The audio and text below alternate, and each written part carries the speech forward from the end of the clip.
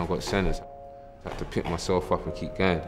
And that's what boxing is. You know, you're throwing shots and trading, hit but don't be hit. And even when you do get hit and you know, you're feeling tired, it's dragging yourself up. You know, we could be even in harder situations than on the streets. Boxing has helped us, saved us. Sometimes when you know you can handle yourself, you can foresee a situation and not react in a certain way. Some days I couldn't live without it. I've tried to leave it. It just keeps me level-headed, man. And it means a lot to me. It's more to just violence as some people see it. It's controlled violence. It's an art.